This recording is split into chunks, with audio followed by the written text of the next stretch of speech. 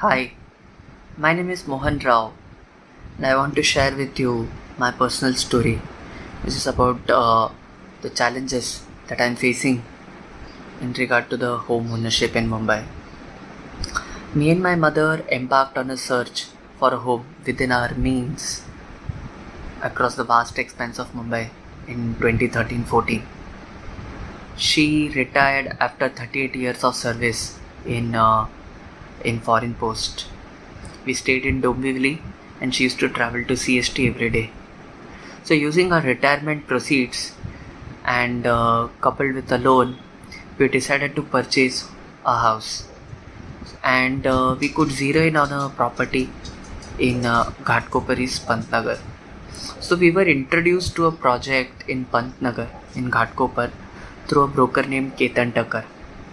उन्होंने हमें पंकज शाह से मिलाया, who was the marketing agent. He assured of us of the timely completion within 6 months of the date when we met and we saw the project. So we visited him in May 2014, and he was saying already 80% of the price is already due. We also met with the builder. His name is Deepak Rangani. The name of the company is Dev Realty Corporation. So trusting the promises, we booked a flat in the 11th floor of the Shri Co-operative Housing Society, paying nearly 41 lakhs, which is more than 40% of the quoted price, of which a significant portion came from my mother's provident fund retirements. Unfortunately, what began as a dream turned into a nightmare. As the weeks passed with no visible progress in the building's construction, Mr. Pankaj and Mr. Deepak Rangani of Dev Realty Corporation continuously pushed back the completion dates. September 14, 2014 became December 2014, then Jan 2015, then March 2015. Eventually went silent. Disturbingly, we discussed several times with Pankaj and Deepak, and they have been just giving us further dates. We discovered that Deepak Rangani eventually became insolvent, leaving the project's future in jeopardy.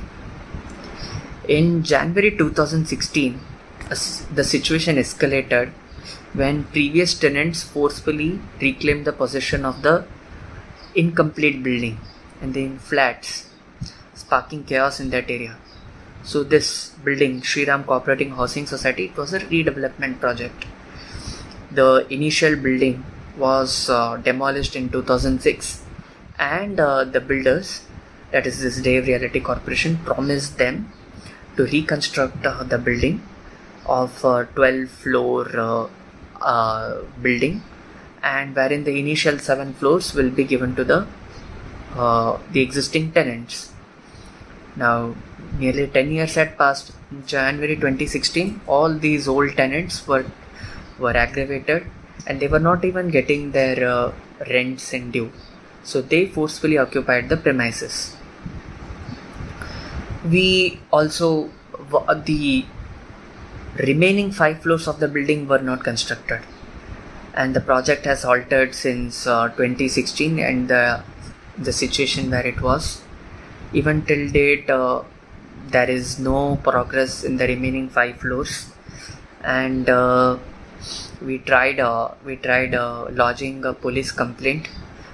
In February 2020, we approached the Pant Nagar police station, where the police officer only took the statements of us. So by us, I mean me and 12 more aggravated buyers who have not yet received the possession. All our flats are in 8th, 9th, 10th, 11th and 12th floors. I myself have booked in 11th floor. I have paid 41 lakhs in this project and still have not received any promise or any commitment, or this is the time I will get my flat back. And I'm still waiting for things to happen. So we have also filed a case with RERA through an agency called RERA Easy, and we filed it in June 2020, and 4 years have passed. 3 to 4 hearings are over. 4 hearings are over, and the final hearing is still due. Some or the other reason creeps up, and the hearing gets delayed months after months after months. It's already been 4 years since we have approached RERA, and we have not seen any update on this issue. Now, why is this RERA hearing getting delayed? Judge retirals, quorum issues, pandemic, several reasons. They are never in dearth of reasons to push back when it comes to the justice of the common man. Our efforts to file an FIR with the Pant Nagar police station have also been fruitless. Everybody is of the opinion that the police is being managed. The society is also continuing to stay in an incomplete building where the 5 floors are yet to be finished. The building doesn't have an OC yet. Legally, those flats cannot be sold, and people are continue to be in distress, and the machinery of the state is still incapable of delivering our rightful justice and our flats.